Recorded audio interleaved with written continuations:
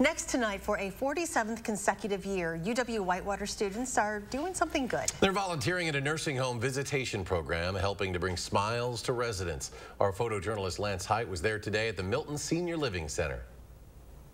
So we're making a Thanksgiving tree. We call it our thankful tree. And they're all decorating leaves, and they're going to write what they're thankful for on them. I'm going to write, I'm thankful for my dog. And then we have a tree over on the wall that they're going to decorate. I think you want The young people that want to talk to them, and they learn about each other. I moved to Wisconsin, and I bought a house. The things they like, the things they did when they were young, first dates, stuff like that you hear talk about. Well, you're in for a good time. Yeah, I'm here. This is a good visit. Come on. They get along so well with the seniors, they don't realize they're gonna until they get here.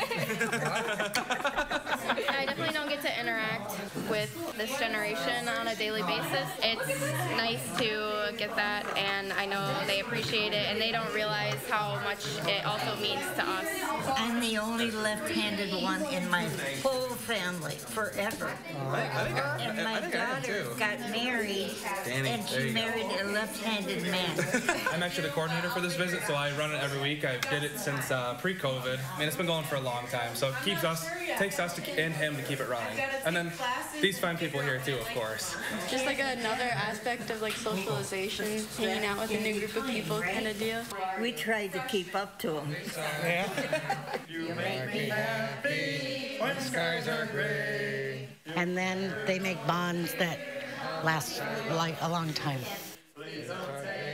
I love this. Our thanks to Lance Height for putting that together. Organizers say they believe this is the largest program of its kind, with hundreds of thousands of visits since its creation.